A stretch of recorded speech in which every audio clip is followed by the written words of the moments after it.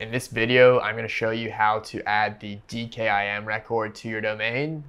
In my previous video, I showed you how to do it for the SBF record, and now it's going to be DKIM. As I mentioned previously, if you set up your Google Workspace account and you buy your domain during the Google Workspace account setup process, then your SBF and DKIM records are both going to be added to your domain automatically, and I'm going to show you that right now inside Squarespace, which is where the domain is being registered. However, I'm still going to show you a couple other things so that you know how to manually add it and also manually check that it's there, so that if you're watching this video and you didn't do exactly what I showed in my previous videos, you can still do it with whatever registrar or setup process you're using.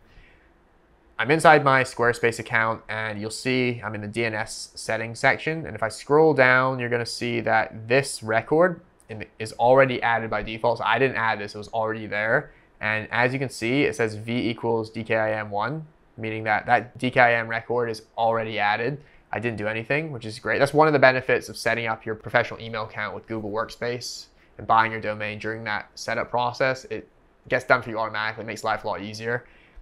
If you go to this article on our blog and then you scroll down to this DKIM section, you'll notice that there's a link saying this guide. If you click that, it's going to open up an article from Google.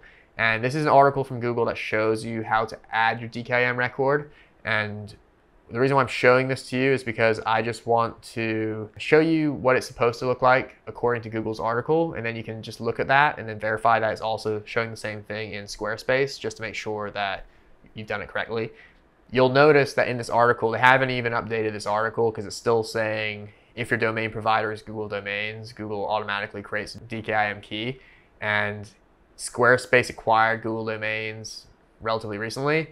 And so even Google isn't updating the documentation. But anyways, I'm going to click the turn on DKIM in your admin console button. So I click that. And the reason why I clicked turn on DKIM signing is because, as I mentioned earlier, the DKIM record is already added to the domain in Squarespace automatically, meaning that all I have to do is turn it on now. So I'm going to go back here. I'm going to click, it says sign into your Google admin console. So I'm already signed in, which is this page right here. And what we want to do is go to menu, apps, Google Workspace, Gmail. So we're going to go to menu. We're going to find the section that says apps. We're going to go Google Workspace, and then we're going to click Gmail.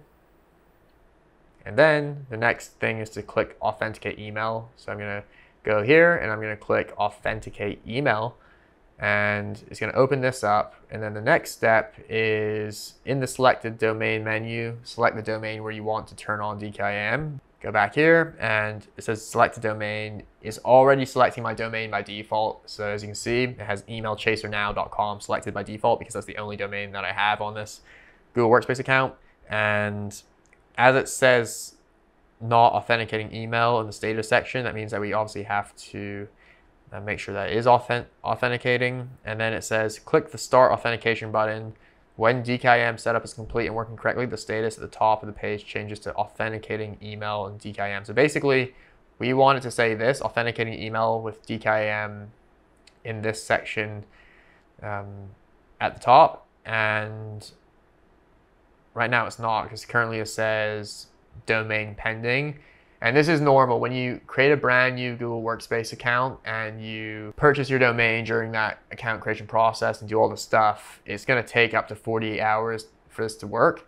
So what I recommend that you do is maybe come back the following day and log back in here, come to this section of your Google admin account, and you want to just make sure that it's showing that the DKIM is turned on correctly and that it is saying authenticating email DKIM. And once you see that, that's how you know it's working well.